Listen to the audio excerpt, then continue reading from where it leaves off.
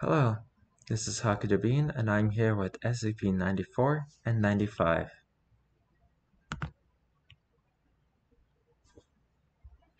Starting with 94, Miniature Event Horizon. Item number, SCP-94, Object Class, Catter.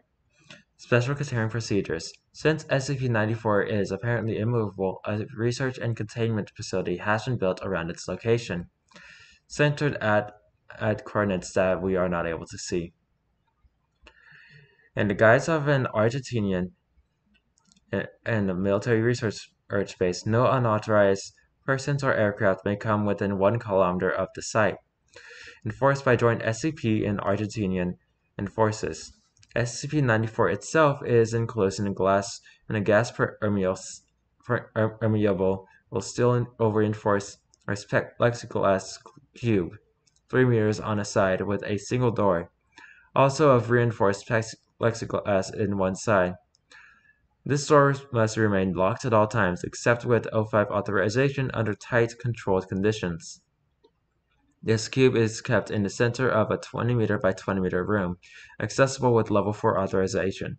All personnel must secure themselves to tethers anchored to the walls before stepping onto the floor of the room. Security personnel are to be armed with tranquilizer guns in addition to standard armaments. Description: SCP-94 appears to be a purpley black sphere, 163 centimeters in diameter, suspended approximately 3 meters off the ground with no apparent means of support. SCP-94 has been classified as a miniature event horizon.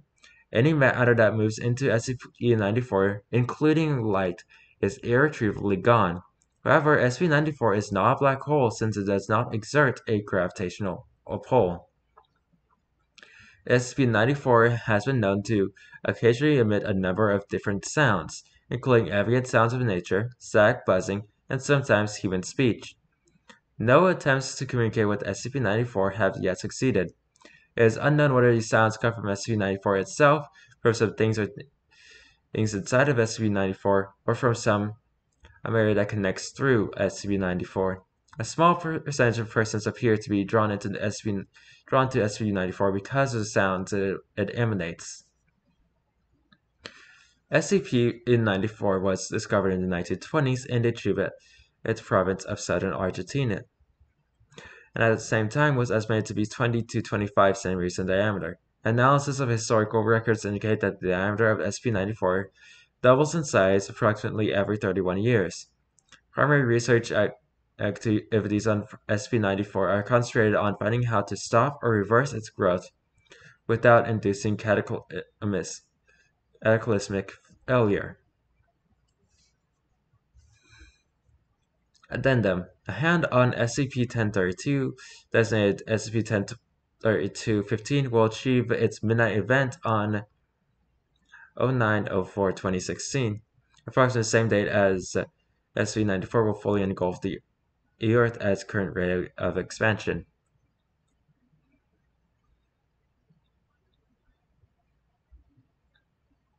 Note: a few millimeters a month may not seem like much, and note at the moment you cannot see SCP-94 change day to day, but if it continues its exponential growth, in less than 250 years it will be a kilometer wide, including vertically. And that is assuming it does not grow even faster, which is an assumption that almost no one here makes. And now we have SCP-95, The Atomic Adventures of Rodney Reagan.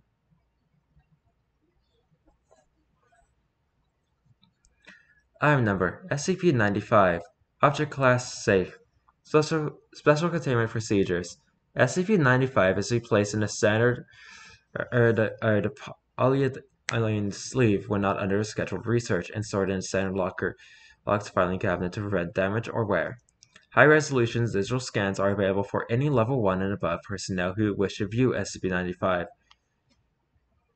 Description: SCP-95 appears to be a set of 3 moderately aged black and white comic books printed in 1932. The front and rear covers are missing, and several pages have been rendered illegible due to water damage.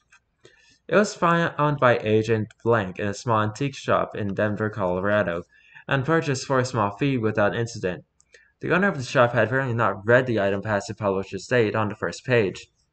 Forensic inspections of SCP-95 have revealed it to be genuine, though completely unremarkable save for its content. It is printed on cheap pulp paper and inked with dyes, common to other publications of its era. The publisher's stamp indicates it was produced by Future Fundings, a company operating out of the town of Purple Lake, Ohio. All research and inquiries thus far have shown both the company and the town to be completely non-existent. The comic itself is a pulp science fiction story entitled The Atomic Adventures of Ronnie Reagan, featuring a lead character bearing an unmistakable resemblance to former United States President Ronald Reagan. Each story opens with a large panel reading, "In the far-fetched future world of the 1980s, only Ronnie Reagan can save the day." It appears to follow an episodic format with one self-contained story per publication. The three stories are briefly described below. Ronnie versus Space Admiral Carter. This story explains a governor Ronnie Reagan and his sidekick Space Major Herbert against the titulars of Space Admiral Carter as they will vie for the position of Space Marshal. The events loosely follow the events of the 1980 presidential election. Space Assassin! The story follows a character named Spaceman Hinckley as he prepares to assassinate Space Marshal Reagan. He manages to catch Reagan by surprise and wound him with his devastating ray before being subdued by Reagan's soldiers. The events obviously refer to the 1981 assassination attempt by John Hinckley Jr. Jungle Planet. This story follows Reagan's attempts to create an army of robots on the jungle-covered planet of Nika in order to protect from the evil Sand Bandits. Although Reagan is told that he will lose his command if he interferes with events on planet Nika, he sends his Lieutenant Space Colonel West to secretly build a force under the cover of the jungle. When the plan is discovered, Space Colonel West probably takes blame and saves his superior. This story appears to be a simplified retelling of the Iran-Contra controversies of 1986. Possibly most interesting is the final page of each book, which emphasizes other stories by Future Funding's investigation as a way to locate any surviving copies at once. The advertised stories are listed below. Space Major Herbert assumes command. Starman Willie versus the Space Succubus.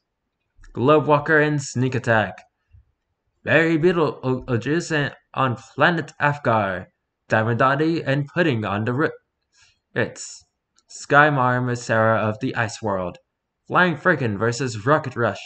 The Star Command Proton in a losing battle. The New Menace, Death to Mankind. Personal log of Dr. Blank. Date 10/6/2004. October 6, 2004, I guess. I also going to emphasize how important it is to cover any and all of the advertised stories immediately, the final two in particular.